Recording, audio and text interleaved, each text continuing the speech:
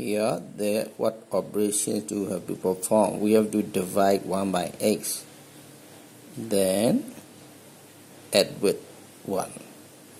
After that, divide 1. Operation 1, 2. After that, add with 1. Operation 3. After that, divide x. Operation 4. So, finally you will get a single fraction. Okay, operation 1.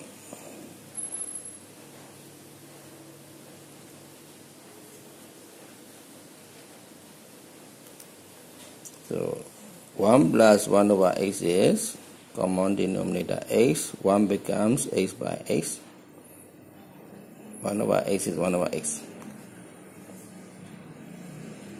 Now you divide 1 by this fraction. You divide 1 by this fraction, so you must make it, turn it over.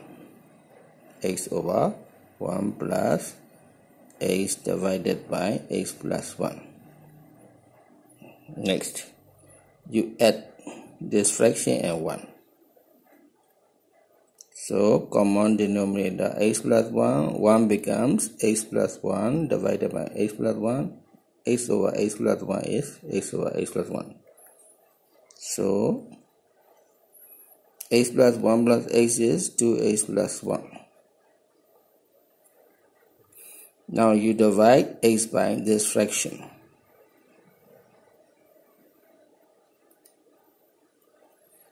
So, x divided by this is x multiplied by, make it upside down.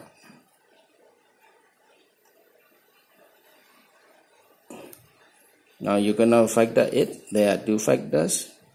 Neither is equal to this, so you cannot cancel. This is the end.